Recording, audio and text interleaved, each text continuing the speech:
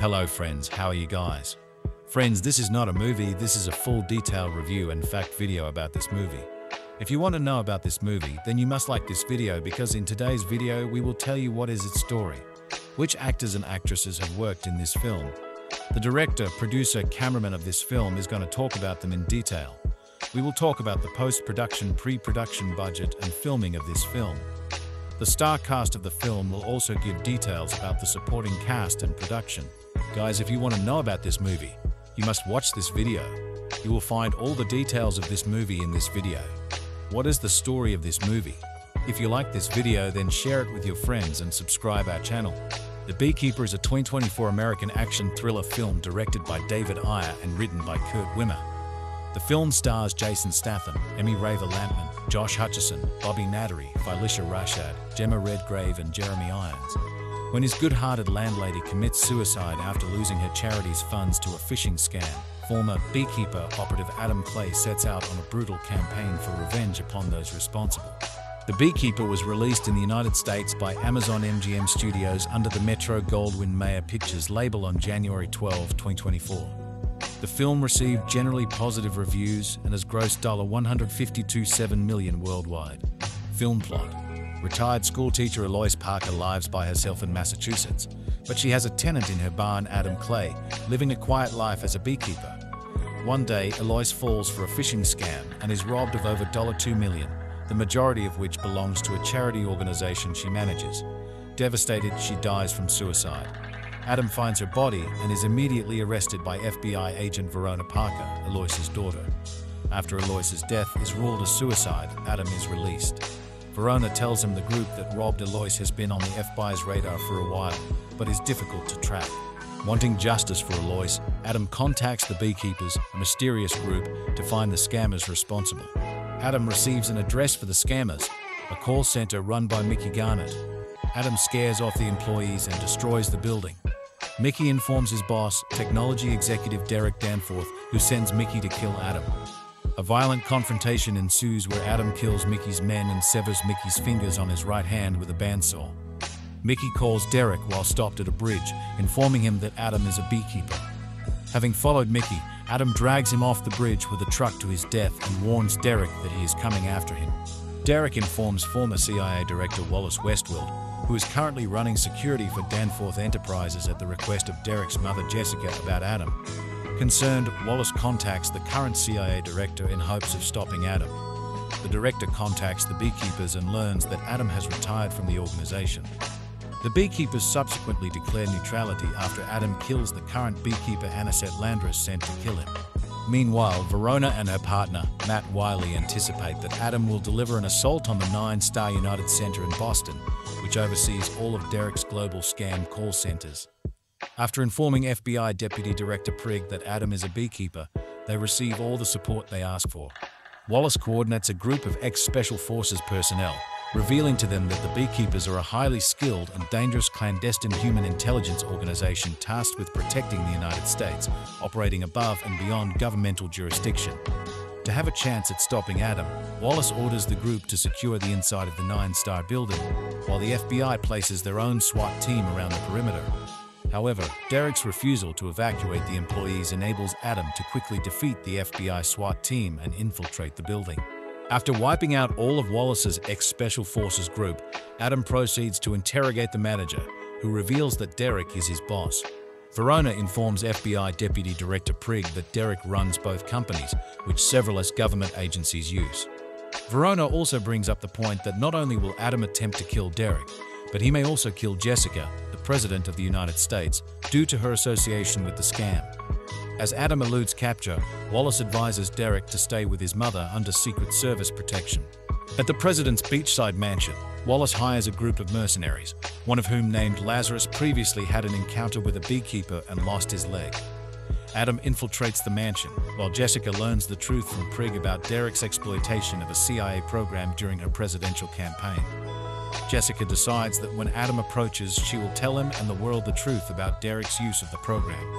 Enraged, Derek kills Prigg and takes his mother hostage. Adam fights his way to the President's office, killing the mercenaries and Lazarus in the process. Wallace talks to Adam to persuade him to turn away at the last moment, but fails. Adam eventually reaches Jessica's office, being quickly joined by Verona, Matt, and the rest of the FBI agents. Verona tries to dissuade Adam from killing Jessica and Derek. Derek attempts to kill his mother, but Adam kills him first and escapes through a nearby window and onto the beach. Despite Verona having a clear shot, she decides not to shoot Adam. He flees with the aid of the underwater gear he had hidden on the beach. Cast: Jason Statham as Adam Clay 5, Emmy Raver-Lampman as Agent Verona Parker, Bobby Nattery as Agent Matt Wiley 6, Josh Hutcherson as Derek Danforth 6, Jeremy Irons as Wallace Westfield 6, David Witts as Mickey Garner, Michael Epp as Pettis, Taylor James as Lazarus, Felicia Rashad as Alois Parker 5, Gemma Redgrave as President Danforth, Minnie Driver as Director Janet Harwood 5, Don Gillett as Deputy Director Prig, Sophia Feliciano as Kelly Crane, Enzo Silenti as Rico Anzalo, Megan Lee as Anisette Landris, Dan Lai as Agent Kim. Development. In August 2021, it was announced that Jason Statham would star in the film for Miramax and would also serve as a producer. David Ayer signed on to direct in May 2022. Film engine. Principal photography began in September 2022 in the United Kingdom. 9 in October, Statham shot scenes at Tyringham Hall in Tyringham. 10 filming wrapped at December 11. Release. Metro-Goldwyn-Mayer MGM acquired the film's distribution rights in the United States in August 2022. 9 in February 2023, Sky Cinema acquired the rights in the United Kingdom.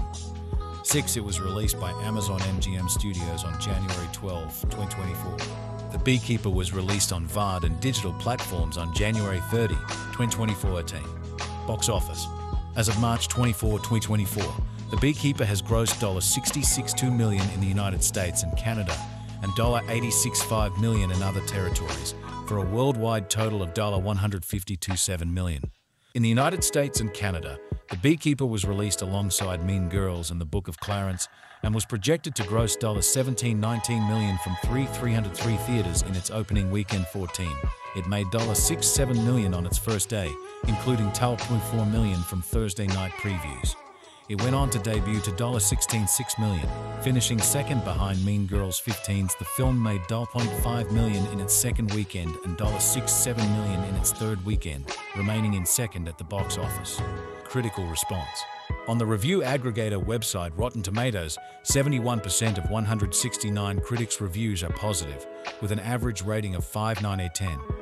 The website's consensus reads, "Cheerfully undemanding and enjoyably retrograde, The Beekeeper proves that when it comes to dispensing action thriller justice, Statham hasn't lost his sting." 18 Metacritic, which uses a weighted average, assigned the film a score of 54 out of 100, based on 37 critics, indicating mixed or average reviews. 19 audiences polled by CinemaScore gave the film an average grade of B+ on an A+ to F scale, while those polled by Posttrack gave it an 84% overall positive score, with 63% saying they would definitely recommend the film. 15. A review in The Guardian says the non-shooting scenes are rushed and both Rashad and Driver are underused, and describes it as a solid, low-stakes, medium-reward New Year's effort. 20 Roger Ebert.com's Matt Zoller Seitz praised various aspects of the film, including its range of villains, but regretted, "It's a real shame that The Beekeeper isn't the righteous trash masterpiece that it keeps threatening to turn into." 21. Film review. Imagine that one of the boiler room scumbags from The Wolf of Wall Street bankrupted Jason Bourne's mother. That's more or less the starting point of The Beekeeper, which stars Jason Statham as a wraith-like ex-commando who metes out Old Testament vengeance against tech bros who use the latest inventions to rob people online. The 14 scariest mythological monsters in horror movies. Statham's character is named Adam Clay, an MMA upgrade of Clint Eastwood's The Man with No Name. We don't know anything about Adam, except that he lives out in the country raising bees and selling their honey, and that he's played by Statham, which means he's no ordinary beekeeper. His best friend is an older woman named Alois Parker Felicia Rashad, who lives in the farmhouse near his and rents him space in her barn. According to Adam, Alois is the only person who ever took care of him. Alois makes the terrible mistake of responding to a phishing scam from a data mining company that empties her bank account as well as the account of a non-profit she helped found, leading to tragedy. Adam trades his beekeeper uniform for commando gear and disguises, and works his way up the criminal food chain, doing what the law won't. We don't know exactly how Alois came to take care of Adam, much less precisely what he means when he describes her that way. It's to the film's credit that it never elaborates, just as it never elaborates on who Adam was before he became a super-duper extra secret commando who has never been fingerprinted and exists outside of every known governmental structure and seems from other characters' descriptions to be sort an agent of self-regulation for society. The film is the brainchild of director David Ayer, Suicide Squad, Fury, and veteran action film and thriller screenwriter Kurt Wimmer, who wrote or co-wrote remakes of The Thomas Crown Affair, Point Break, and Total Recall. It appreciates the virtues of its leading man, who appears to have come by his muscles honestly, and does everything from dialogue to martial arts to gunplay as simply as possible. Statham is the kind of leading man who makes you lean forward in your seat, and he's gotten better with age. This performance builds on his superb work in Guy Ritchie's Wrath of Man, which also presented him with the challenge of riveting an audience's attention while playing a character who was more of an idea than a person. Statham's matter-of-fact minimalism in The Beekeeper makes it all the more moving when Adam tersely speaks of how much Alois meant to him or waxes philosophical on the organization of the beehive and the necessity of ensuring a functioning society. There aren't too many action heroes who could deliver a line like, "I believe there's good in the universe," and not only make you believe that the character believes it, but that the film believes it. A word about the bad guys. It's genuinely impressive how well cast they are, especially considering their number. Standouts include David Witts as Garnet, the boiler room leader who personally bilks Alois, narrating his conquest to a room full of junior vultures with the brio of a Tom Cruise-style 80s go-getter. Josh Hutcherson as the data mining company's vice president Derek Danforth, the spoiled, sleazy, coked-out son of the President of the United States, Gemma Redgrave. Jeremy Irons as Derek's boss, former CIA Director Wallace Westfield, an exasperated cynic who seems as if he wandered in from Veep, and Taylor James as a braying wanker of a mercenary who brags that he once killed a guy like Adam and can't wait to do it again. They're all morally and/or physically revolting. Derek looks like he's been marinating in oat milk, and Hutcherson reads his lines in that preppy teenage snot voice that a lot of trust fund boys never lose even when they enter their 50s. When James' character gets worked up while denigrating Adam, he spits misty plumes of saliva. Irons is dressed and lit to exaggerate the royal rotter look that made him so perfect in 1990s black comedies, psychosexual thrillers, and horror flicks. It's a real shame that The Beekeeper isn't the righteous trash masterpiece that it keeps threatening to turn into. There's a great pop hit in here somewhere, probably one that focused exclusively on Adam and the awful people he's going after. But the film is scattered and annoyingly glib at times. There's a well-acted but ultimately unnecessary secondary plot about Alois's FBI agent daughter Verona Parker, Emmy Raver-Lampman, and her partner Matt Wiley Bobby Nattery, who want to catch Adam and put him in jail, even though Verona's initial theory about his complicity is instantly proved wrong. It seems as if she should recognize him as more of a Dr. Richard Kimball type.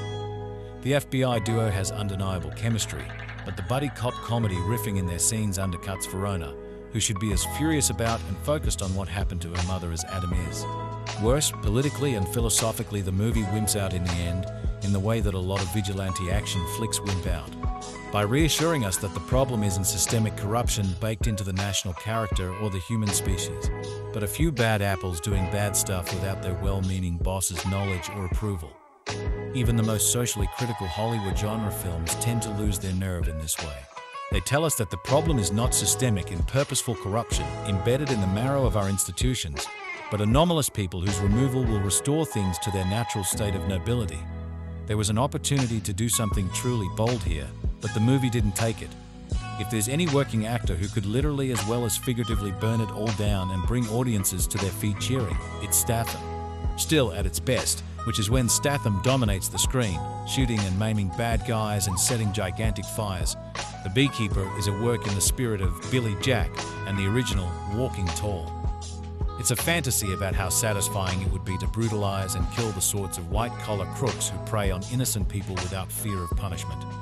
Watching The Beekeeper made me think about the elderly people in my life who have been victimized by scam artists, estate predators, and other swindlers, and the police and court officers who refuse to lift even a pinky to help get justice for them. And how satisfying it would be for all of them to get into their cars, glance at their rearview mirrors, and see Jason Statham in the back seat. If you're not in the market for what David Ayer is forcefully selling in batty January thriller The Beekeeper, at the point when someone says to the titular character, "To be or not to be, that is the bloody question," then you might as well just give up and walk out. By this stage, late in the film, Ayer and screenwriter Kurt Wimmer have given us just about enough B puns, bone cracks and bizarre cameos from British actors to give those in the right headspace read. Drunk a solid, low-stakes, medium-reward New Year's effort. I can't imagine a devoted beekeeper hive emerging anytime soon. It's far too derivative and far too rough around the edges. But there's enough energy and well-pitched silliness to have audiences ahem, swarming to cinemas this weekend. It's primed as Jason Statham's John Wick. Not that the actor needs another franchise, since out of his last 10 movies, only 2 were not part of a series, and its desperation to be so can often be distracting. But in a crowded landscape of equally desperate imitators, it makes a more persuasive case than most.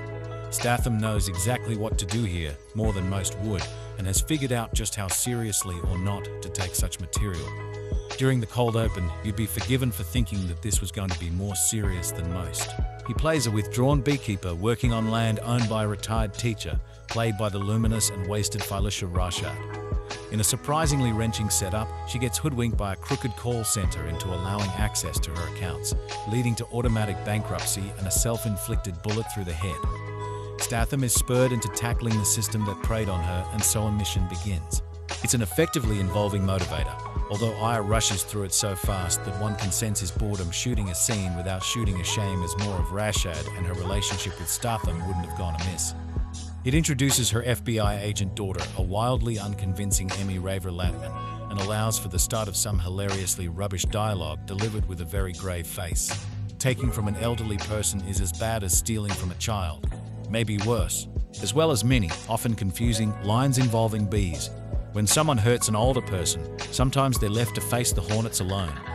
In screenwriter Kurt Wimmer's world, a beekeeper isn't just a beekeeper, but is also a trained assassin, part of a hive protecting the queen bee, which means that the FBI agents on his trail are forced to, read books on beekeeping to get to the bottom of this. Like most of these films, it's then structured like a video game, all the way to the big bad boss. Given that it was set in the US but filmed in the UK, these road stops involve an underused Mini Driver, a snarling Jeremy Irons, and a dead behind the eyes Gemma Redgrave. None of them having anywhere near as much fun as Josh Hutcherson's obnoxious Nepo Baby Tech Pro. Bizarrely and ambitiously, the beekeeper finds that the honey leads all the way to the White House, and Wimmer aims to vaguely make some sort of commentary about the fine line between the evils of politics and the evils of big business. But then not really, he's not taking any of this all that seriously. Proven in a finale that's all action and little talk, and a brilliantly gory hallway fight scene is a real blast, and an end note that clumsily leaves things open for more. Statham is ever the pro, one wonders if he's had enough training at this stage to make a dangerously good assassin for real. But it's all more of the same. His 2 non-franchise films of late showed how great he can be when afforded both a little more lightness, Operation Fortune, and a lot more darkness, Wrath of Man, and it would be satisfying to see him try something just a little out of the ordinary next. He works well with Ayer, who himself works better on a smaller, gnarlier scale. Allowed more freedom to get nasty, his Suicide Squad remains a great-looking what-if disaster. There's a grubby, late-night appeal to his dialed-up trash aesthetic, and The Beekeeper mostly works because of it. Be prepared for a sequel. The Beekeeper is the best kind of bad movie, which is to say, it's the sort that puts entertainment ahead of pretentiousness, embracing the laughter sure to accompany such an unapologetically stupid, ultra-violent premise. Starring Jason Statham in what feels like a parody of Jason Statham movies, this conspiracy-fueled action showcase tortures its central metaphor until it can only be seen as a joke, featuring the Transporter star as ruthless, retired government assassin turned benevolent beekeeper Adam Clay, who's pushed back into berserker mode after a fishing attack targets the kindly old woman from whom he rents a barn. If you don't get a hearty belly laugh out of watching Statham scowl his way through the opening montage, in which Clay is shown collecting honey and tending his hives on a bucolic country estate, while landlady Alois Felicia Rashad falls for a blatantly fishy online scam, then The Beekeeper is probably not for you. Saddled with a ludicrous but never less than hilarious script, director David Ayer puts fun ahead of plausibility, treating the Clay character as the ultimate enforcer anytime America's imperfect system of checks and balances needs adjustment.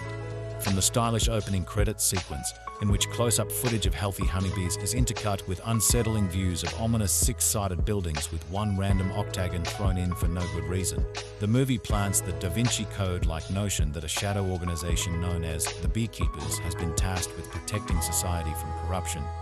That's an awful lot to ask people to infer from a montage, though Ayer mostly just wants to rev up our imaginations, judging by the quick, nearly subliminal shot of an American flag superimposed on an active beehive. Are the beekeepers supposed to be an Illuminati ancient line of enforcers, or a more recent addition to the country's national security apparatus? And why are nearly all the major roles in this America-centric thriller, including that of US President, played by English actors? These are the wrong kinds of questions to be asking. To be or not to be, taunts one character by way of alternative. The Beekeeper expects audiences to accept the claim that the top-secret team Clay once worked for is above the pay grade of former CIA honcho Wallace Westwell Jeremy Irons, a vaguely George H.W. Bush-like figure if only Bush had been British sworn to protect twerpy tech pirate Derek Danforth Josh Hutcherson, enjoying his role as the country's most entitled rich kid. The movie doesn't introduce these upper-level antagonists until after Clay has torched the call center responsible for driving poor Alois to suicide. Alois's daughter Verona Emmy Raver-Lampman works for the FBI, but traditional law enforcement is inexplicably useless in a case like this. The culprit, David Witz, is a douchebag who operates out of a neon-lit boiler room hidden in a nondescript office building. Relying on his old Beekeeper network for a lead, Clay rolls up, calmly informs the security guards that he intends to burn the place to the ground, and proceeds to do exactly that. His directness, coupled with a vain attempt to sabotage the drones working the phone lines, comes across as chivalrous in the face of such dishonorable behavior. There's much talk of kicking the hornet's nest and protecting the hive. Never mind that bees and hornets are separate species entirely, as Clay traces the culprits responsible for draining Alois's accounts as far up the chain as necessary, which, in Ayer and screenwriter Kurt Wimmer's overactive imaginations, reaches all the way to the White House. Depending on your appetite for cockamamie conspiracy theories, that conceit is either the dumbest or most brilliant thing about The Beekeeper, engineered in such a way that partisan American audiences can indulge their distrust of recent US leaders. The movie features characters who could be variously interpreted as proxies for Bush, Hillary Clinton, Hunter Biden, and the Trump clan. Meanwhile, Statham sticks to his brand, playing yet another variation on the bald-headed battering ram we've come to associate with the star. It's more than a little absurd that a cold-blooded killer would turn in his kill whomever you please Beekeeper status to. Keep bees, how many ex-Navy SEALs have dedicated themselves to raising seals? And yet, such half-brained plotting is meant to suggest that Ayer and company don't find it necessary to waste their energy on backstory or psychology. The Beekeeper arrives in a post-John Wick world, where a dead pet can trigger a killing spree. That style-first franchise feels like a direct reference to the movie's most over-the-top action scene, in which Clay's even crazier successor, played by Megan Lee in high heels and a shimmery pink trench coat, opens fire on a gas station. Ayer does a more than decent job directing the action scenes, which is what matters most with such a witless genre entry. Squads of goons carrying enormous guns line up for Statham to take on one at a time. Once he's decided to protect the hive, but oddly, not its Queen, President Clay has no qualms about killing whoever steps in his way.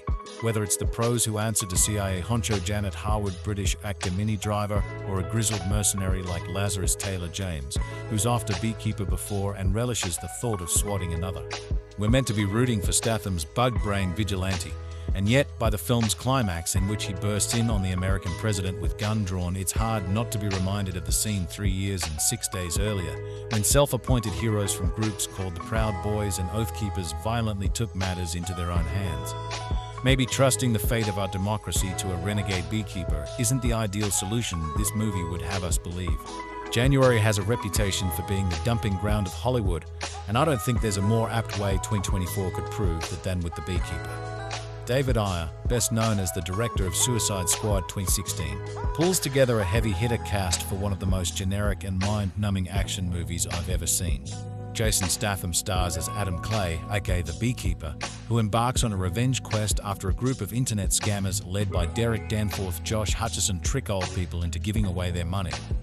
The daughter of the woman Adam is seeking to avenge is an FBI agent, Verona Emmy Raver-Lampman, who is also leading her team to track down the cyber scammers.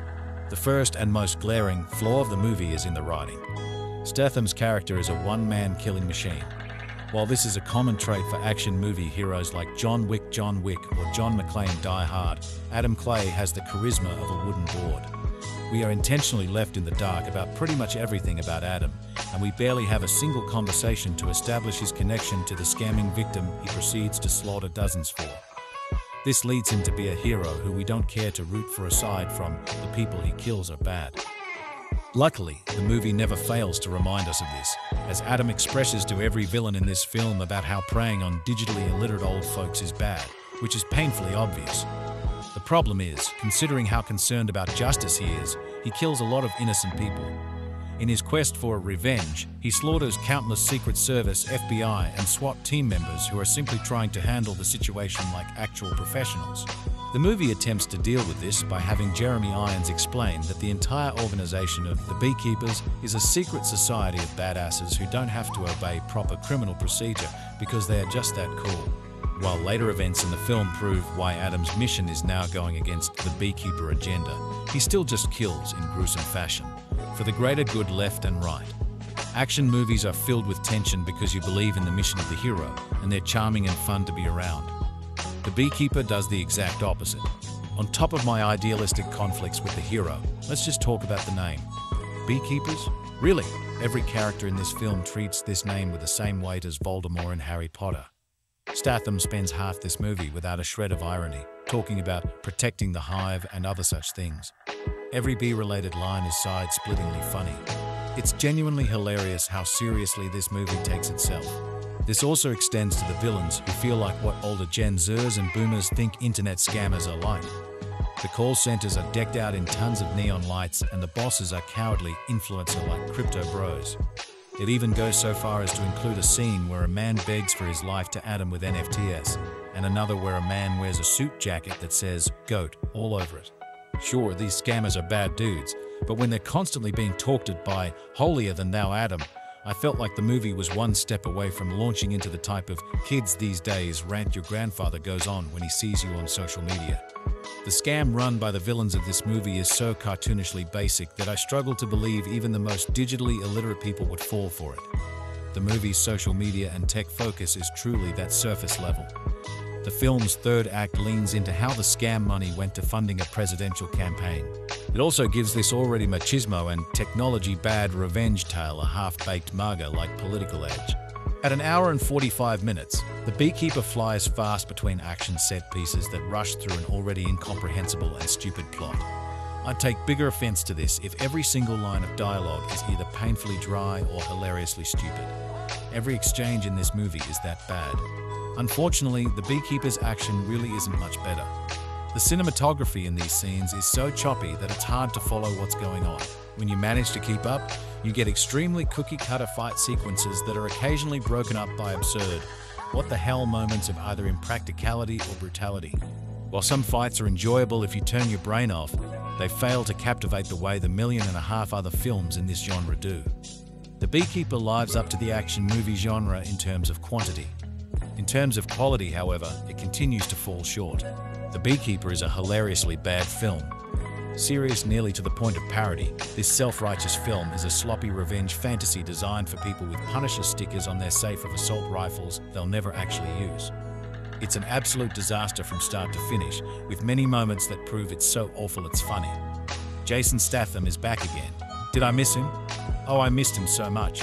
Though his last movie I watched, Meg 2, The Trench 2023, was very disappointing for me. I didn't even finish the movie, hence I didn't review it here on the platform. It was boring, bland, and it didn't give Statham's vibe. So I don't count it as part of his filmography in my opinion. When I saw the trailer of this movie, I decided not to watch it because I wanted to go watch this movie blindly. I wanted to keep the suspense as neat as possible. Well, let me tell you, it paid off. I'm glad I didn't watch the trailer. Now, this movie has made me realize that bees and their keepers are the most important aspect of our ecosystem, whether literally or metaphorically. Since Jason is the star of this movie, you should know what to expect.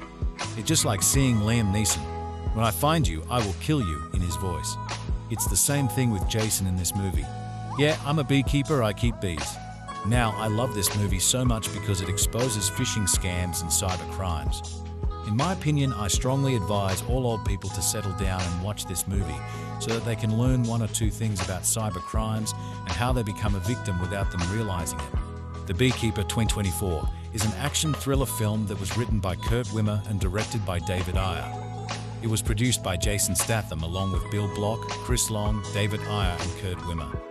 The movie centers around a former Beekeeper operative Adam Clay whose landlady was a victim of a phishing scam. It starred Jason Statham, Emmy Raver-Lampman, Josh Hutcherson, Bobby Nattary, Phylicia Rashad and Jeremy Irons. Little about the plot. A retired schoolteacher, Mrs. Alois Parker, who lives all by herself in Massachusetts, but she has a tenant in her barn who uses the barn for honey production. Adam Clay, who is Mrs. Parker's barn tenant, lives his life as a beekeeper, not literally. On fateful day, Mrs. Parker invites Adam to her home for dinner and to appreciate him for being a good tenant. Adam accepts her offer and promises to come by for dinner. As the day went by, Mrs. Parker fell victim to a phishing scam and she was robbed of over $2 million, in which the majority of the money belongs to a charity organization she helps to manage. Not knowing what to do or how to recover the funds back, she killed herself with a gun. Meanwhile, Adam brings her a jar of honey to dine with her as promised earlier that day and finds her dead. Coincidentally, Mrs. Parker's daughter Verona, who is an FBI agent, finds Adam in her mother's home and arrests him for murder. Later, after proper investigation, Verona discovered her mother killed herself because she was scammed. Adam was then released, after which Verona told him of the group that stole from her mother. Adam then calls in a favor from the Beekeepers, a mysterious group who are part of his past, to locate the scammers responsible. Then he went on a revenge rampage. Will Adam get to the bottom of this? My review and rating. The Beekeeper is a film that is full of fast-paced action and bee-related dialogue. It is satisfying and aggravating at the same time. If you are the kind of person who hates injustice, cheating and preying on the weak, this movie will draw out some emotions out of you right from the very beginning. This movie is a mixture of John Wick and full Equalizer energy.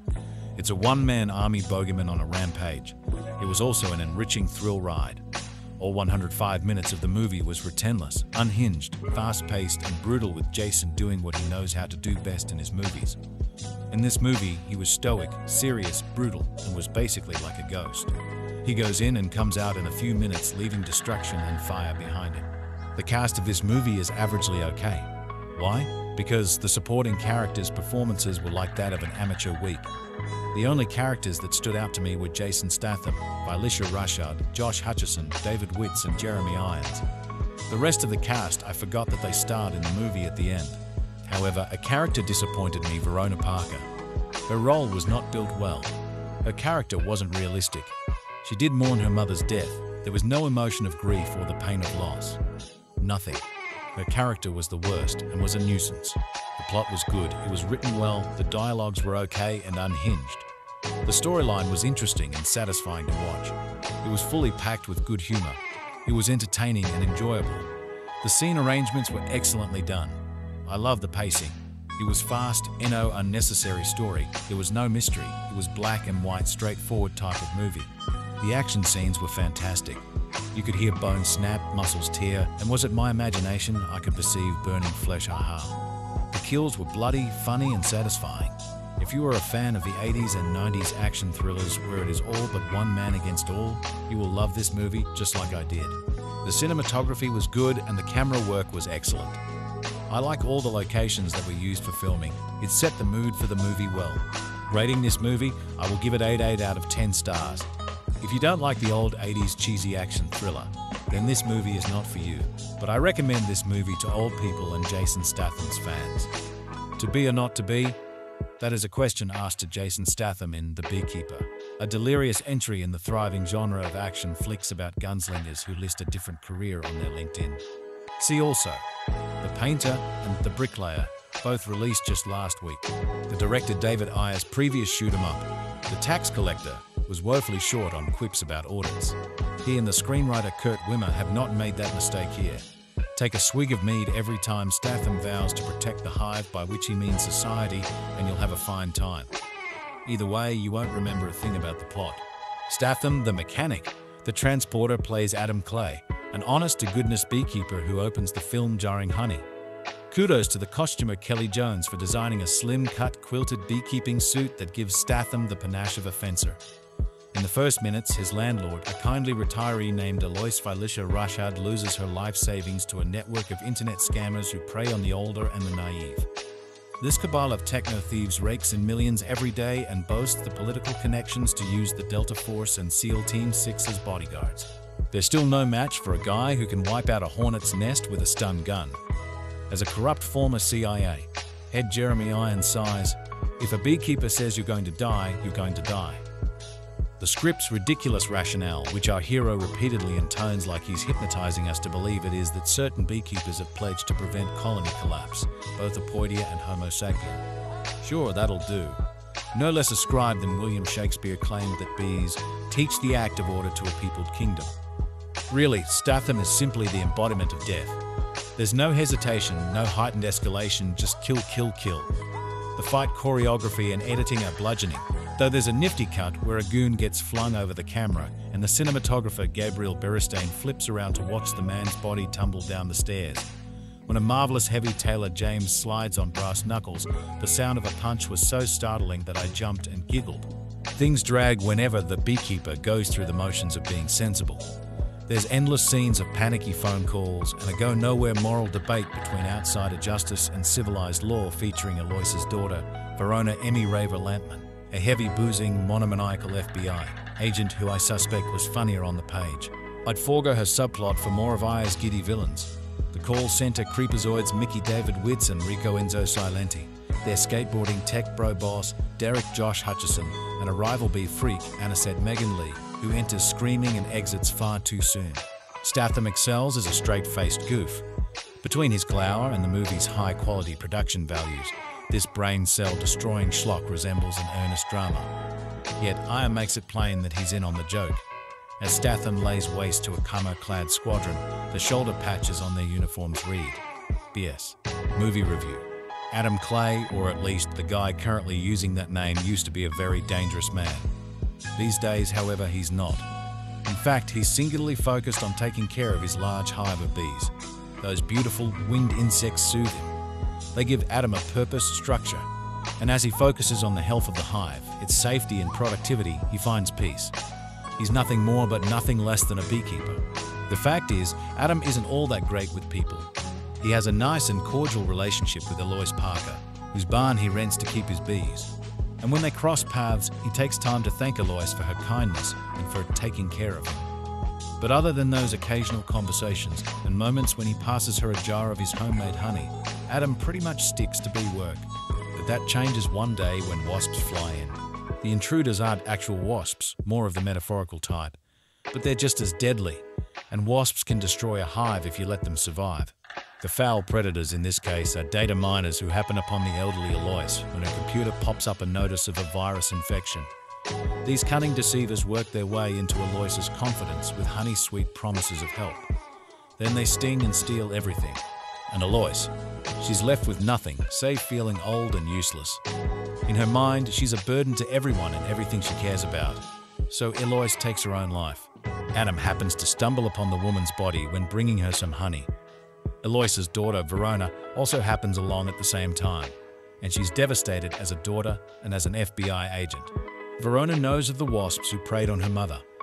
They're a vile, nearly invisible group who have been evading the FBI for some time now, and Verona is nearly powerless to do anything about their terrible actions. Adam, unexpectedly, is not so powerless. You see, this beekeeper used to be a beekeeper. His secretive agency was designed to keep a much larger national hive balanced and productive. And when law and order didn't work against the evil wasps of the world, the very dangerous, very skilled beekeepers would step in. Adam left that behind to take care of his small hive of insects. But it appears that it's time for this beekeeper to exterminate some vile wasps once more. Positive elements. Though Adam, played by action stalwart Jason Statham, is fairly emotionless throughout the movie, Aloys was obviously an important person in his life.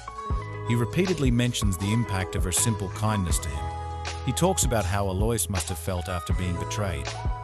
Being old can be a lonely thing. When you get to a certain age, you cease to exist, Adam notes. And in a way, despite the carnage and deadliness he leaves in his wake, the film suggests that Adam is simply attempting to correct a wrong. In fact, his initial desire is to do little more than take out the digital call center that victimized Aloys. He walks in and asks the data miners there to repeat after him, "I will never steal from the weak and vulnerable again." He then asks them to leave, but things turn ugly from there. Soon he realizes that the center is connected to a much larger nationwide corruption. Verona is presented as an FBI agent who refuses to turn away from her oath of national service, even when other agents aren't so dedicated. That said, even she bends the rules by the movie's end. Spiritual elements. Verona declares her desire to take down her mother's tormentors. So help me God. Sexual content. Women wear form-fitting outfits during one party scene. We hear references to genitals and oral sex. Violent content. The beekeeper revels in raw, sometimes bloody violence. We see Adam take out foes in groups and singly in aggressive and brutal ways. Sometimes it's as simple as pounding someone repeatedly with a phone receiver till they're a bleeding, broken mess. Other times he hangs foes gasping and flailing by wires and chains. He hacks off fingers with a buzz saw, the bloody stumps closely examined by the camera, and in another instance with a sharp blade. He shoves rifle barrels, glass shards and knives into people's chests, throats and face. Adam has a man dragged off a high bridge by a speeding vehicle. He snaps a wide variety of arms, legs and necks. People get thrown off staircases and other elevated areas to land in broken heaps. He jams a rifle stock in someone's mouth and snaps out the man's teeth. A woman with a minigun rips up a gas station with high caliber fire before she's doused in honey and set on fire. Buildings are set ablaze and demolished by massive explosions. Groups of men are sent flying by explosive detonations. We see the crisped and sizzling corpses of victims after the fact in several cases. A guy is shot in the face, leaving an open and heavily bleeding hole in his cheek. Later on, while battling Adam, that wound is torn open further by a large shard of glass. During one explosive incident with an elevator, a man is sliced in half. Others are snagged by wires and dragged down into the open shaft to spill out in twisted piles on the lower floors. A man is tortured by a stapler being repeatedly jammed into his forehead, cheeks and hands. Many men, including FBI agents, CIA agents, former SEAL team members and Secret Service agents, are shot, blown up, broken and left in some cases for dead. Knocked out guards are left behind to die in building fires, etc. Crude or profane language. We hear more than 100 F words and some 20 words mixed with multiple uses each of BCHA and a whole. God's and Jesus names are misused a total of 6 or 7 times, 2 of those combining God with DN. Drug and alcohol content. Verona gets drunk after the death of her mother. She offers alcohol to Adam, but he refuses. Other people drink beer. A character named Derek Danforth, the son of a highly placed US official, drinks hard liquor and beer profusely. We also see him snort cocaine. His mother smokes a cigarette. Other negative elements. Though Adam is trying to right a wrong, this revenge flick nevertheless cheers his savage and deadly actions, and it promotes a broad moral relativism, suggesting that his lawless actions are justified in light of the atrocities of corrupt government officials and self-serving business interests that prey upon the weak. Adam is never brought to justice for the murder of scores of people, including FBI, Secret Service, and former CIA agents. Adam steals vehicles. We learn that someone took software created by the CIA to hunt terrorists, but then used it to commit financial crimes. Conclusion. The Beekeeper is designed to be a brainless honey rush to our movie-going senses. The film's protagonist is a preternaturally potent enigma who pounds, rips out teeth, lops off fingers, and generally bloodies to mush those seemingly untouchable forces we hear about in our daily news feeds. And the Beekeeper, muscularly embodied by actor Jason Statham, works without a shred of emotion or mercy, which is exactly how our baser human nature would like evil to be dealt with. Problem is, you can only turn your brain off for so long. Eventually, that mass of blood vessels and neurons in your noggin taps you on the shoulder and makes note of how impossible this one-dimensional film story is. It grouses that the movie's few words of dialogue stitched together by a constant thread of F-bombs aren't explaining anything.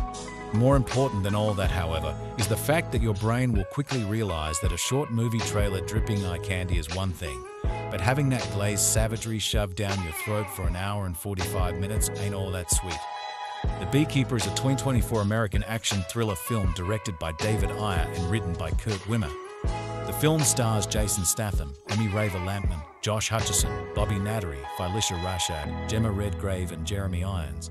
When his good-hearted landlady commits suicide after losing her charity's funds to a phishing scam, former Beekeeper operative Adam Clay sets out on a brutal campaign for revenge upon those responsible. The Beekeeper was released in the United States by Amazon MGM Studios under the Metro-Goldwyn-Mayer Pictures label on January 12, 2024. The film received generally positive reviews and has grossed $152.7 million worldwide. Film plot. Retired schoolteacher Eloise Parker lives by herself in Massachusetts, but she has a tenant in her barn, Adam Clay, living a quiet life as a beekeeper. One day, Eloise falls for a phishing scam and is robbed of over $2 million, the majority of which belongs to a charity organization she manages. Devastated, she dies from suicide. Adam finds her body and is immediately arrested by FBI agent Verona Parker, Eloise's daughter. After Eloise's death is ruled a suicide, Adam is released. Verona tells him the group that robbed Eloise has been on the FBI's radar for a while, but is difficult to track. Wanting justice for Eloise, Adam contacts the Beekeepers, a mysterious group, to find the scammers responsible. Adam receives an address for the scammers, a call center run by Mickey Garnett. Adam scares off the employees and destroys the building. Mickey informs his boss, technology executive Derek Danforth, who sends Mickey to kill Adam. A violent confrontation ensues where Adam kills Mickey's men and severs Mickey's fingers on his right hand with a bandsaw. Mickey calls Derek while stopped at a bridge, informing him that Adam is a beekeeper. Having followed Mickey, Adam drags him off the bridge with a truck to his death and warns Derek that he is coming after him. Derek informs former CIA Director Wallace Westfield, who is currently running security for Danforth Enterprises at the request of Derek's mother Jessica, about Adam. Concerned, Wallace contacts the current CIA director in hopes of stopping Adam. The director contacts the Beekeepers and learns that Adam has retired from the organization. The Beekeepers subsequently declare neutrality after Adam kills the current beekeeper Anisette Landris sent to kill him. Meanwhile, Verona and her partner, Matt Wiley, anticipate that Adam will deliver an assault on the 9-Star United Center in Boston, which oversees all of Derek's global scam call centers. After informing FBI Deputy Director Prigg that Adam is a beekeeper, they receive all the support they ask for. Wallace coordinates a group of ex-Special Forces personnel, revealing to them that the Beekeepers are a highly skilled and dangerous clandestine human intelligence organization tasked with protecting the United States, operating above and beyond governmental jurisdiction. To have a chance at stopping Adam, Wallace orders the group to secure the inside of the 9-Star building, while the FBI places their own SWAT team around the perimeter. However, Derek's refusal to evacuate the employees enables Adam to quickly defeat the FBI SWAT team and infiltrate the building. After wiping out all of Wallace's ex-Special Forces group, Adam proceeds to interrogate the manager, who reveals that Derek is his boss. Verona informs FBI Deputy Director Prigg that Derek runs both companies, which several government agencies use. Verona also brings up the point that not only will Adam attempt to kill Derek, but he may also kill Jessica, the President of the United States, due to her association with the scam. As Adam eludes capture, Wallace advises Derek to stay with his mother under Secret Service protection. At the President's beachside mansion, Wallace hires a group of mercenaries, one of whom, named Lazarus, previously had an encounter with a beekeeper and lost his leg. Adam infiltrates the mansion, while Jessica learns the truth from Prigg about Derek's exploitation of a CIA program during her presidential campaign. Jessica decides that when Adam approaches, she will tell him and the world the truth about Derek's use of the program. Enraged, Derek kills Prigg and takes his mother hostage. Adam fights his way to the President's office, killing the mercenaries and Lazarus in the process. Wallace talks to Adam to persuade him to turn away at the last moment, but fails. Adam eventually reaches Jessica's office, being quickly joined by Verona, Matt, and the rest of the FBI agents. Verona tries to dissuade Adam from killing Jessica and Derek. Derek attempts to kill his mother, but Adam kills him first and escapes through a nearby window and onto the beach. Despite Verona having a clear shot, she decides not to shoot Adam. He flees with the aid of the underwater gear he had hidden on the beach.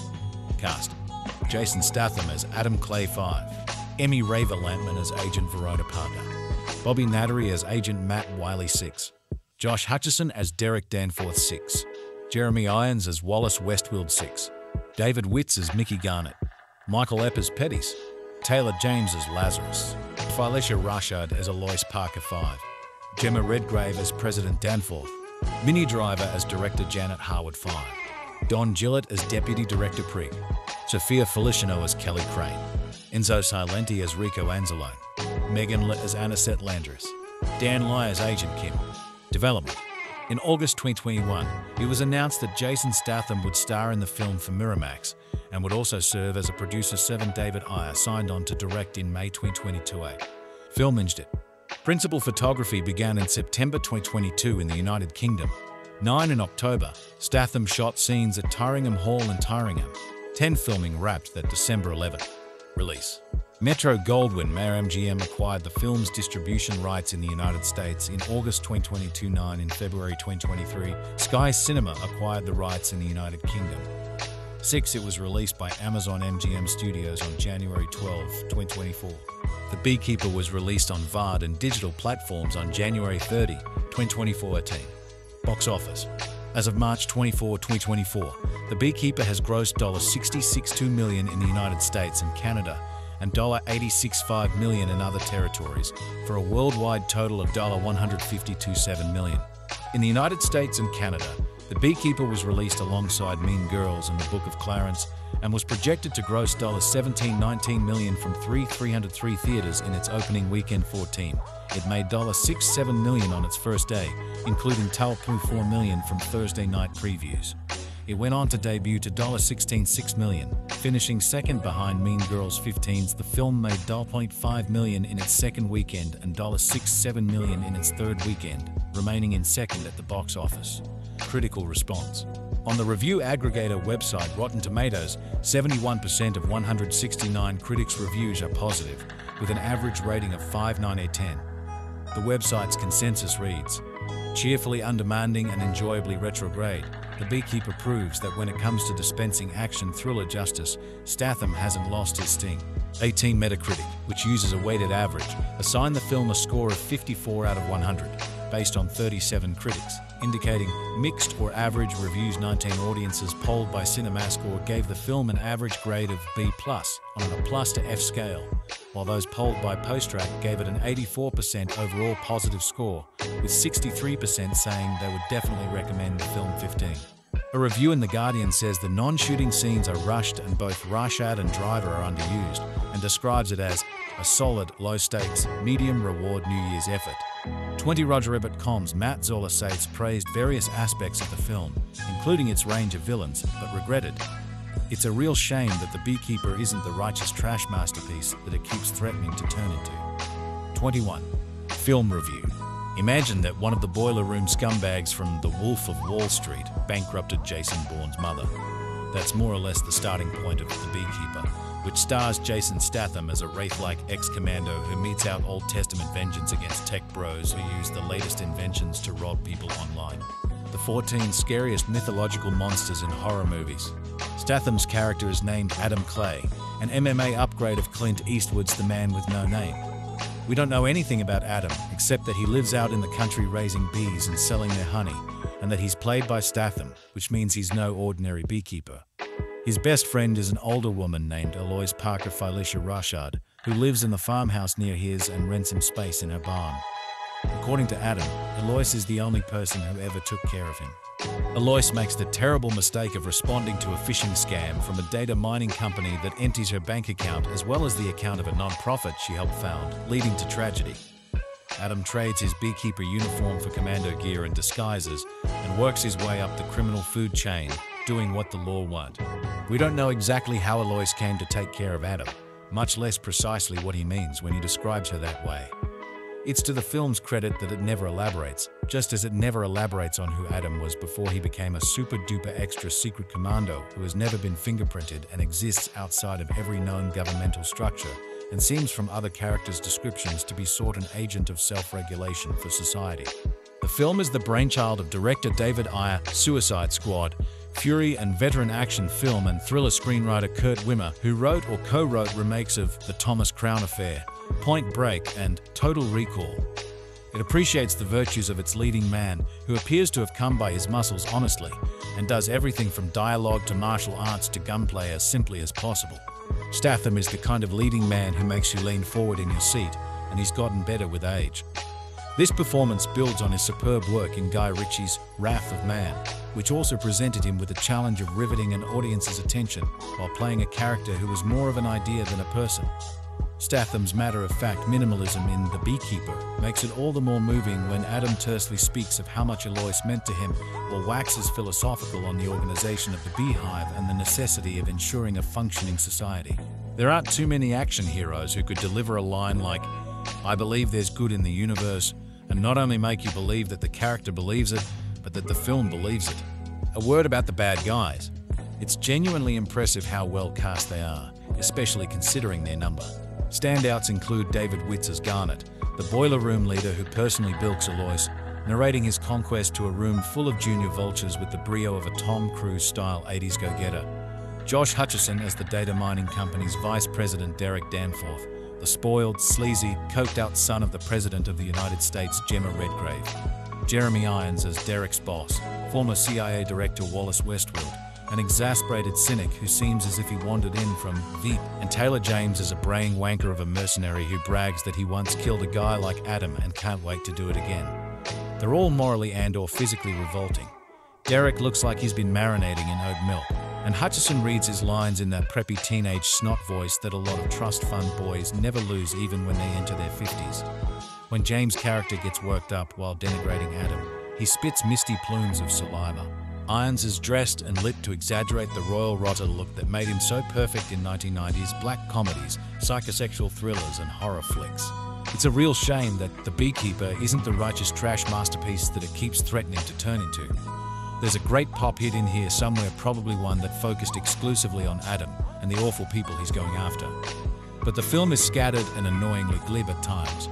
There's a well-acted but ultimately unnecessary secondary plot about Alois's FBI agent daughter Verona Parker, Emmy Raver-Lampman, and her partner Matt Wiley Bobby Nattery, who want to catch Adam and put him in jail, even though Verona's initial theory about his complicity is instantly proved wrong.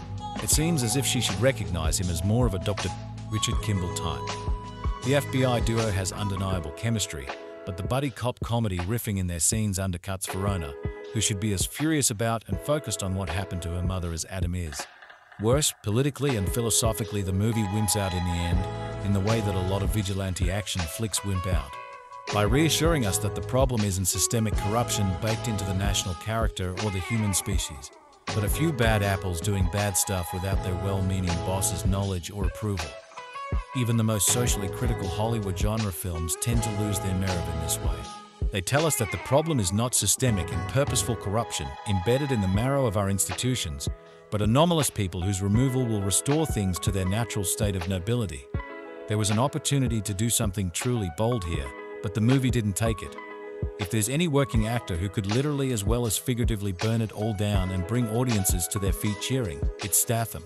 Still at its best, which is when Statham dominates the screen, shooting and maiming bad guys and setting gigantic fires.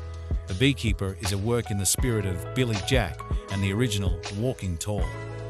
It's a fantasy about how satisfying it would be to brutalize and kill the sorts of white-collar crooks who prey on innocent people without fear of punishment. Watching The Beekeeper made me think about the elderly people in my life who have been victimized by scam artists, estate predators, and other swindlers, and the police and court officers who refuse to lift even a pinky to help get justice for them, and how satisfying it would be for all of them to get into their cars, glance at their rearview mirrors, and see Jason Statham in the back seat. If you're not in the market for what David Ayer is forcefully selling in batty January thriller The Beekeeper, at the point when someone says to the titular character, "To be or not to be, that is the bloody question," then you might as well just give up and walk out. By this stage, late in the film, Ayer and screenwriter Kurt Wimmer have given us just about enough B-puns, bone cracks and bizarre cameos from British actors to give those in the right headspace read. Drunk a solid, low-stakes, medium-reward New Year's effort. I can't imagine a devoted Beekeeper hive emerging any time soon. It's far too derivative and far too rough around the edges. But there's enough energy and well-pitched silliness to have audiences ahem, swarming to cinemas this weekend. It's primed as Jason Statham's John Wick, not that the actor needs another franchise since out of his last 10 movies, only 2 were not part of a series, and its desperation to be so can often be distracting. But in a crowded landscape of equally desperate imitators, it makes a more persuasive case than most.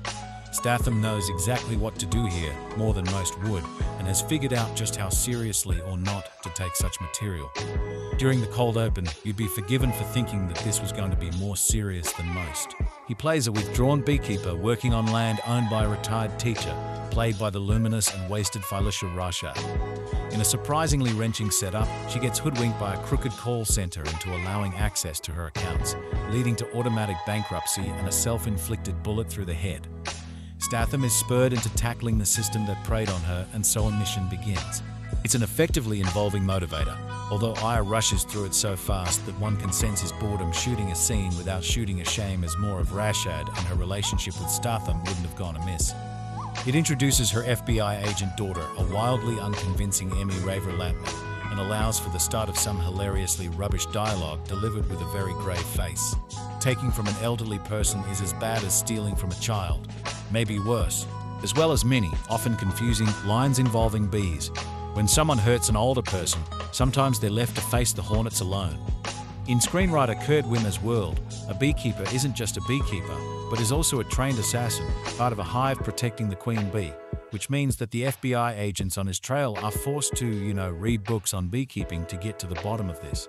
Like most of these films, it's then structured like a video game all the way to the big bad boss. Given that it was set in the US but filmed in the UK, these road stops involve an underused Mini Driver, a snarling Jeremy Irons, and a dead behind the eyes Gemma Redgrave. None of them having anywhere near as much fun as Josh Hutcherson's obnoxious Nepo baby tech bro. Bizarrely and ambitiously, the beekeeper finds that the honey leads all the way to the White House, and Wimmer aims to vaguely make some sort of commentary about the fine line between the evils of politics and the evils of big business. But then not really, he's not taking any of this all that seriously. Proven in a finale that's all action and little talk, and a brilliantly gory hallway fight scene is a real blast, and an end note that clumsily leaves things open for more. Statham is ever the pro, one wonders if he's had enough training at this stage to make a dangerously good assassin for real, but it's all more of the same.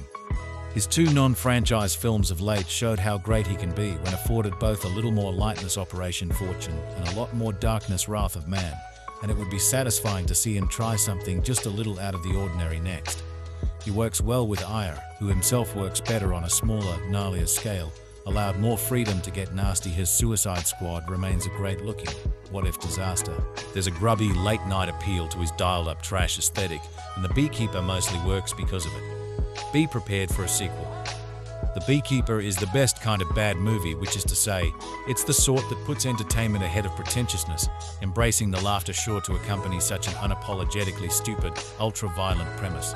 Starring Jason Statham in what feels like a parody of Jason Statham movies, this conspiracy-fueled action showcase tortures its central metaphor until it can only be seen as a joke, featuring the Transporter star as ruthless, retired government assassin turned benevolent beekeeper Adam Clay, who's pushed back into berserker mode after a fishing attack targets the kindly old woman from whom he rents a barn. If you don't get a hearty belly laugh out of watching Statham scowl his way through the opening montage, in which Clay is shown collecting honey and tending his hives on a bucolic country estate, while landlady Alois Felicia Rashad falls for a blatantly fishy online scam, then The Beekeeper is probably not for you. Saddled with a ludicrous but never less than hilarious script, director David Ayer puts fun ahead of plausibility, treating the Clay character as the ultimate enforcer anytime America's imperfect system of checks and balances needs adjustment. From the stylish opening credits sequence, in which close-up footage of healthy honeybees is intercut with unsettling views of ominous six-sided buildings with one random octagon thrown in for no good reason, the movie plants the Da Vinci Code-like notion that a shadow organization known as the Beekeepers has been tasked with protecting society from corruption. That's an awful lot to ask people to infer from a montage, though Ayer mostly just wants to rev up our imaginations, judging by the quick, nearly subliminal shot of an American flag superimposed on an active beehive. Are the Beekeepers supposed to be an Illuminati ancient line of enforcers, or a more recent addition to the country's national security apparatus? And why are nearly all the major roles in this America-centric thriller, including that of US president, played by English actors? These are the wrong kinds of questions to be asking. To be or not to be, taunts one character by way of alternative. The Beekeeper expects audiences to accept the claim that the top-secret team Clay once worked for is above the pay grade of former CIA honcho Wallace Westwell Jeremy Irons, a vaguely George H.W. Bush-like figure, if only Bush had been British sworn to protect twerpy tech pirate Derek Danforth Josh Hutcherson, enjoying his role as the country's most entitled rich kid. The movie doesn't introduce these upper-level antagonists until after Clay has torched the call center responsible for driving poor Alois to suicide. Alois's daughter Verona Emmy Raver-Lampman works for the FBI, but traditional law enforcement is inexplicably useless in a case like this. The culprit, David Witz, is a douchebag who operates out of a neon-lit boiler room hidden in a nondescript office building. Relying on his old beekeeper network for a lead, Clay rolls up, calmly informs the security guards that he intends to burn the place to the ground, and proceeds to do exactly that. His directness, coupled with a vain attempt to sabotage the drones working the phone lines, comes across as chivalrous in the face of such dishonorable behavior. There's much talk of kicking the hornet's nest and protecting the hive. Never mind that bees and hornets are separate species entirely, as Clay traces the culprits responsible for draining Aloysius' accounts as far up the chain as necessary, which, in Ayer and screenwriter Kurt Wimmer's overactive imaginations, reaches all the way to the White House. Depending on your appetite for cockamamie conspiracy theories, that conceit is either the dumbest or most brilliant thing about The Beekeeper, engineered in such a way that partisan American audiences can indulge their distrust of recent US leaders. The movie features characters who could be variously interpreted as proxies for Bush, Hillary Clinton, Hunter Biden, and the Trump clan. Meanwhile, Statham sticks to his brand, playing yet another variation on the bald-headed battering ram we've come to associate with the star. It's more than a little absurd that a cold-blooded killer would turn in his kill whomever you please beekeeper status to. Keep bees, how many ex-Navy SEALs have dedicated themselves to raising seals? And yet, such half-brained plotting is meant to suggest that Ayer and company don't find it necessary to waste their energy on backstory or psychology. The Beekeeper arrives in a post-John Wick world, where a dead pet can trigger a killing spree.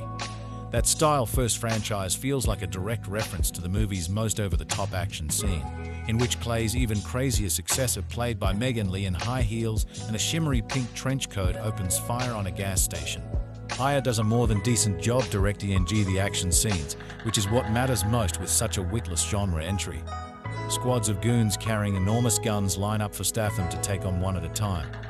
Once he's decided to protect the hive, but oddly, not its Queen President, Clay has no qualms about killing whoever steps in his way. Whether it's the pros who answer to CIA honcho Janet Harwood, British actor Minnie Driver, or a grizzled mercenary like Lazarus Taylor James, who's after Beekeeper before and relishes the thought of swatting another. We're meant to be rooting for Statham's bug-brained vigilante, and yet, by the film's climax in which he bursts in on the American president with gun drawn, it's hard not to be reminded of the scene 3 years and 6 days earlier, when self-appointed heroes from groups called the Proud Boys and Oath Keepers violently took matters into their own hands. Maybe trusting the fate of our democracy to a renegade beekeeper isn't the ideal solution this movie would have us believe. January has a reputation for being the dumping ground of Hollywood, and I don't think there's a more apt way 2024 could prove that than with The Beekeeper. David Ayer, best known as the director of Suicide Squad 2016, pulls together a heavy-hitter cast for one of the most generic and mind-numbing action movies I've ever seen. Jason Statham stars as Adam Clay, aka The Beekeeper, who embarks on a revenge quest after a group of internet scammers led by Derek Danforth Josh Hutcherson trick old people into giving away their money. The daughter of the woman Adam is seeking to avenge is an FBI agent, Verona Parker Emmy Raver-Lampman, who is also leading her team to track down the cyber scammers. The first and most glaring flaw of the movie is in the writing. Statham's character is a one-man killing machine. While this is a common trait for action movie heroes like John Wick or John McClane Die Hard, Adam Clay has the charisma of a wooden board. We are intentionally left in the dark about pretty much everything about Adam, and we barely have a single conversation to establish his connection to the scamming victim he proceeds to slaughter dozens for. This leads him to be a hero who we don't care to root for, aside from the people he kills are bad. Luckily, the movie never fails to remind us of this, as Adam expresses to every villain in this film about how preying on digitally illiterate old folks is bad, which is painfully obvious. The problem is, considering how concerned about justice he is, he kills a lot of innocent people. In his quest for revenge, he slaughters countless Secret Service, FBI, and SWAT team members who are simply trying to handle the situation like actual professionals. The movie attempts to deal with this by having Jeremy Irons explain that the entire organization of the Beekeepers is a secret society of badasses who don't have to obey proper criminal procedure because they are just that cool. While later events in the film prove why Adam's mission is now going against the Beekeeper agenda, he still just kills in gruesome fashion, for the greater good left and right. Action movies are filled with tension because you believe in the mission of the hero, and they're charming and fun to be around. The Beekeeper does the exact opposite. On top of my idealistic conflicts with the hero, let's just talk about the name. Beekeepers? Really, every character in this film treats this name with the same weight as Voldemort and Harry Potter.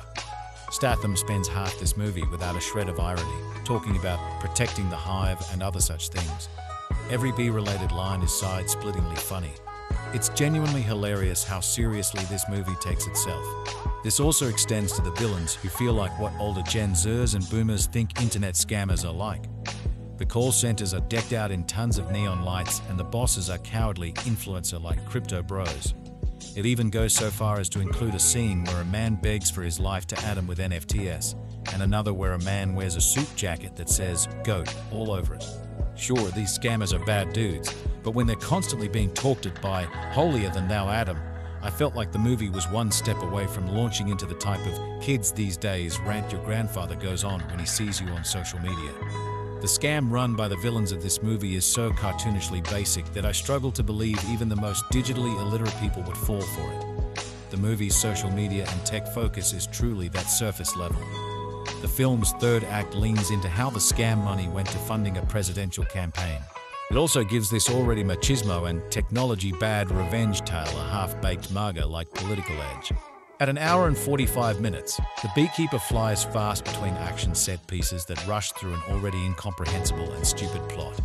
I'd take bigger offense to this if every single line of dialogue is either painfully dry or hilariously stupid. Every exchange in this movie is that bad. Unfortunately, The Beekeeper's action really isn't much better. The cinematography in these scenes is so choppy that it's hard to follow what's going on. When you manage to keep up, you get extremely cookie-cutter fight sequences that are occasionally broken up by absurd, what-the-hell moments of either impracticality or brutality. While some fights are enjoyable if you turn your brain off, they fail to captivate the way the 1.5 million other films in this genre do. The Beekeeper lives up to the action movie genre in terms of quantity. In terms of quality, however, it continues to fall short. The Beekeeper is a hilariously bad film. Serious nearly to the point of parody, this self-righteous film is a sloppy revenge fantasy designed for people with Punisher stickers on their safe of assault rifles they'll never actually use. It's an absolute disaster from start to finish, with many moments that prove it's so awful it's funny. Jason Statham is back again. Did I miss him? Oh, I missed him so much, though his last movie I watched, Meg 2, The Trench 2023, was very disappointing for me. I didn't even finish the movie, hence I didn't review it here on the platform. It was boring, bland, and it didn't give Statham's vibe. So I don't count it as part of his filmography in my opinion. When I saw the trailer of this movie, I decided not to watch it because I wanted to go watch this movie blindly. I wanted to keep the suspense as neat as possible. Well, let me tell you, it paid off. I'm glad I didn't watch the trailer. Now, this movie has made me realize that bees and their keepers are the most important aspect of our ecosystem, whether literally or metaphorically. Since Jason is the star of this movie, you should know what to expect. It's just like seeing Liam Neeson, "When I find you, I will kill you," in his voice. It's the same thing with Jason in this movie. Yeah, I'm a beekeeper, I keep bees. Now, I love this movie so much because it exposes phishing scams and cyber crimes. In my opinion, I strongly advise all old people to settle down and watch this movie so that they can learn one or two things about cyber crimes and how they become a victim without them realizing it. The Beekeeper 2024 is an action thriller film that was written by Kurt Wimmer and directed by David Ayer. It was produced by Jason Statham along with Bill Block, Chris Long, David Ayer and Kurt Wimmer. The movie centers around a former beekeeper operative, Adam Clay, whose landlady was a victim of a phishing scam. It starred Jason Statham, Emmy Raver-Lampman, Josh Hutcherson, Bobby Nattary, Phylicia Rayshad and Jeremy Irons. Little about the plot. A retired schoolteacher, Mrs. Alois Parker, who lives all by herself in Massachusetts, but she has a tenant in her barn who uses the barn for honey production. Adam Clay, who is Mrs. Parker's barn tenant, lives his life as a beekeeper, not literally. On fateful day, Mrs. Parker invites Adam to her home for dinner and to appreciate him for being a good tenant. Adam accepts her offer and promises to come by for dinner. As the day went by, Mrs. Parker fell victim to a phishing scam and she was robbed of over $2 million, in which the majority of the money belongs to a charity organization she helps to manage. Not knowing what to do or how to recover the funds back, she killed herself with a gun. Meanwhile, Adam brings her a jar of honey to dine with her as promised earlier that day and finds her dead. Coincidentally, Mrs. Parker's daughter Verona, who is an FBI agent, finds Adam in her mother's home and arrests him for murder. Later, after proper investigation, Verona discovered her mother killed herself because she was scammed. Adam was then released, after which Verona told him of the group that stole from her mother. Adam then calls in a favor from the Beekeepers, a mysterious group who are part of his past, to locate the scammers responsible. Then he went on a revenge rampage. Will Adam get to the bottom of this? My review and rating. The Beekeeper is a film that is full of fast-paced action and bee-related dialogue. It is satisfying and aggravating at the same time. If you are the kind of person who hates injustice, cheating and preying on the weak, this movie will draw out some emotions out of you right from the very beginning. This movie is a mixture of John Wick and full Equalizer energy. It's a one-man army bogeyman on a rampage. It was also an enriching thrill ride. All 105 minutes of the movie was relentless, unhinged, fast-paced and brutal, with Jason doing what he knows how to do best in his movies. In this movie, he was stoic, serious, brutal, and was basically like a ghost. He goes in and comes out in a few minutes, leaving destruction and fire behind him.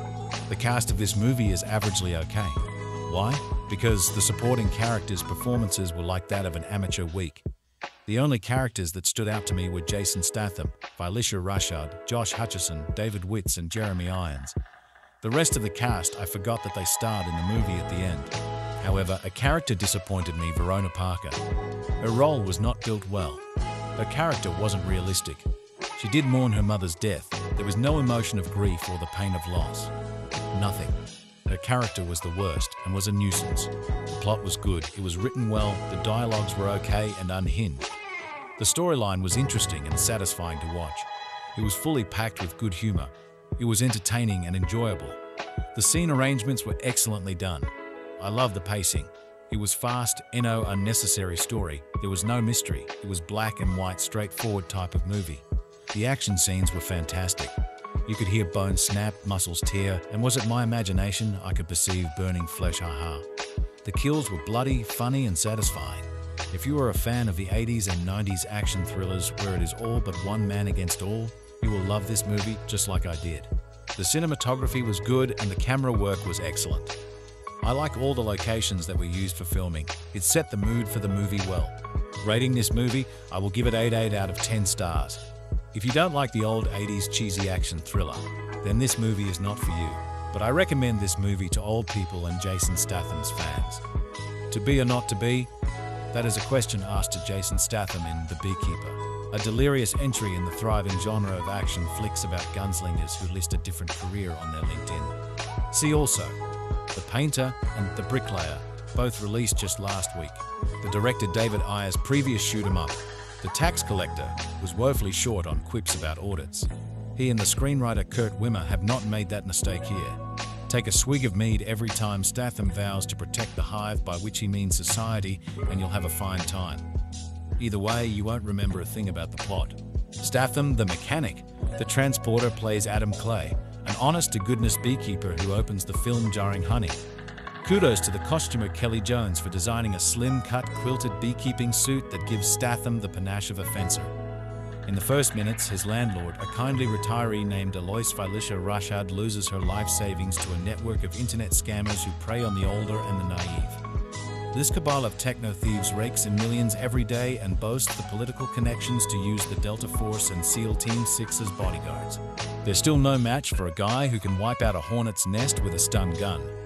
As a corrupt former CIA head, Jeremy Irons sighs, "If a beekeeper says you're going to die, you're going to die."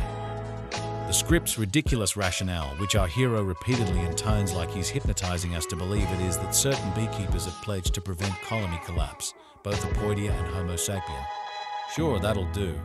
No less a scribe than William Shakespeare claimed that bees teach the act of order to a peopled kingdom. Really, Statham is simply the embodiment of death. There's no hesitation, no heightened escalation, just kill, kill, kill. The fight choreography and editing are bludgeoning, though there's a nifty cut where a goon gets flung over the camera and the cinematographer Gabriel Beristain flips around to watch the man's body tumble down the stairs. When a marvelous heavy Taylor James slides on brass knuckles, the sound of a punch was so startling that I jumped and giggled. Things drag whenever the beekeeper goes through the motions of being sensible. There's endless scenes of panicky phone calls and a go-nowhere moral debate between outsider justice and civilized law, featuring Alois's daughter, Verona Emmy Raver-Lampman, a heavy boozing monomaniacal FBI agent who I suspect was funnier on the page. I'd forego her subplot for more of Ayer's giddy villains. The call center creepazoids Mickey David Witz and Rico Enzo Silenti, their skateboarding tech bro boss Derek Josh Hutcherson, and a rival B freak Anisette Megan Lee, who enters screaming and exits far too soon. Statham excels as a straight-faced goof. Between his glower and the movie's high-quality production values, this brain cell-destroying schlock resembles an earnest drama. Yet Ayer makes it plain that he's in on the joke. As Statham lays waste to a camo-clad squadron, the shoulder patches on their uniforms read, BS. Movie review. Adam Clay, or at least the guy currently using that name, used to be a very dangerous man. These days, however, he's not. In fact, he's singularly focused on taking care of his large hive of bees. Those beautiful winged insects soothe him. They give Adam a purpose, structure, and as he focuses on the health of the hive, its safety and productivity, he finds peace. He's nothing more but nothing less than a beekeeper. The fact is, Adam isn't all that great with people. He has a nice and cordial relationship with Eloise Parker, whose barn he rents to keep his bees. And when they cross paths, he takes time to thank Eloise for her kindness and for taking care of him. But other than those occasional conversations and moments when he passes her a jar of his homemade honey, Adam pretty much sticks to bee work. But that changes one day when wasps fly in. The intruders aren't actual wasps, more of the metaphorical type, but they're just as deadly, and wasps can destroy a hive if you let them survive. The foul predators in this case are data miners who happen upon the elderly Eloise when her computer pops up a notice of a virus infection. These cunning deceivers work their way into Eloise's confidence with honey-sweet promises of help. Then they sting and steal everything. And Eloise, she's left with nothing save feeling old and useless. In her mind, she's a burden to everyone and everything she cares about. So Eloise takes her own life. Adam happens to stumble upon the woman's body when bringing her some honey.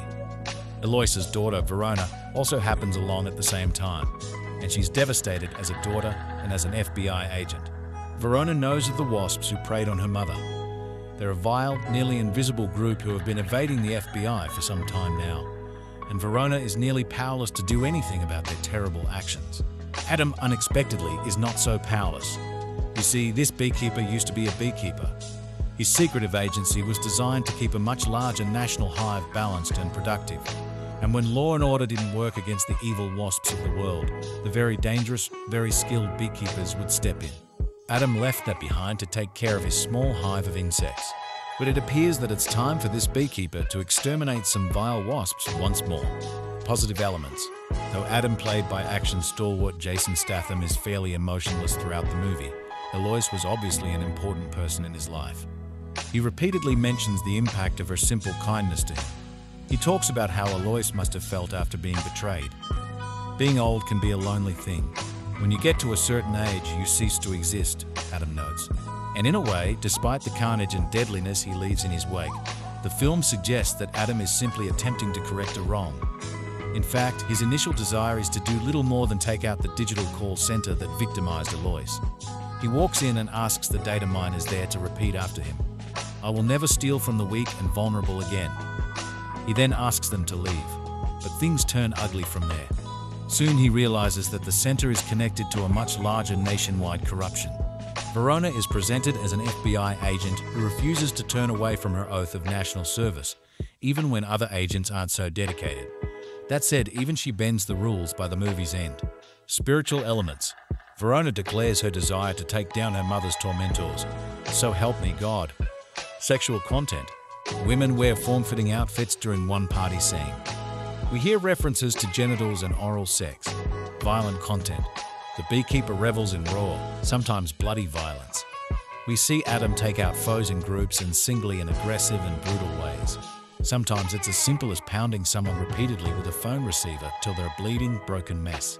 Other times he hangs foes gasping and flailing by wires and chains. He hacks off fingers with a buzz saw, the bloody stumps closely examined by the camera, and in another instance with a sharp blade.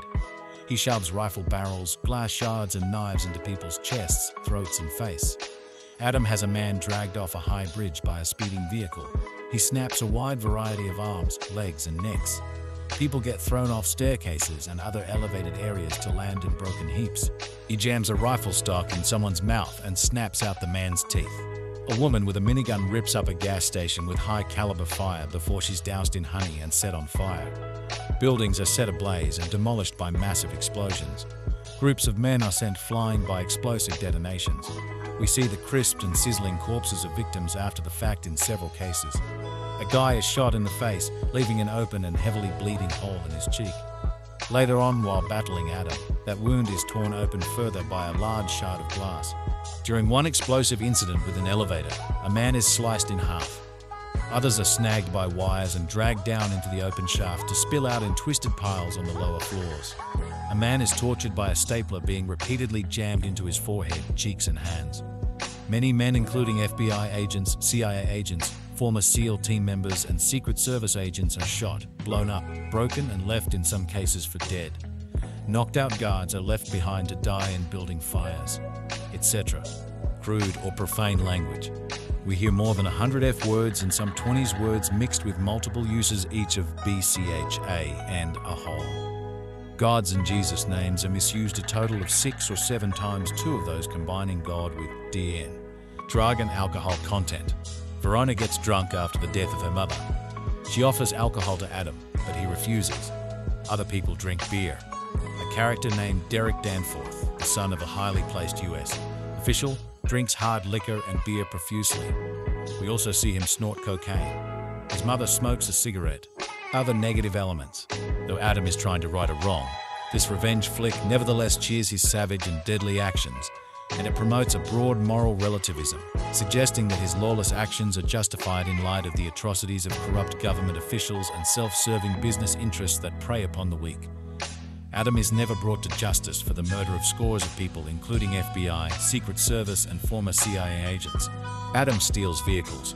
We learn that someone took software created by the CIA to hunt terrorists, but then used it to commit financial crimes. Conclusion.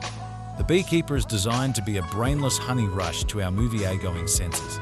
The film's protagonist is a preternaturally potent enigma who pounds, rips out teeth, lops off fingers, and generally bloodies to mush those seemingly untouchable forces we hear about in our daily news feeds. And the Beekeeper, muscularly embodied by actor Jason Statham, works without a shred of emotion or mercy, which is exactly how our baser human nature would like evil to be dealt with. Problem is, you can only turn your brain off for so long. Eventually, that mass of blood vessels and neurons in your noggin taps you on the shoulder and makes note of how impossible this one-dimensional film story is. It grouses that the movie's few words of dialogue stitched together by a constant thread of F-bombs aren't explaining anything. More important than all that, however, is the fact that your brain will quickly realize that a short movie trailer dripping eye candy is one thing, but having that glazed savagery shoved down your throat for an hour and 45 minutes ain't all that sweet.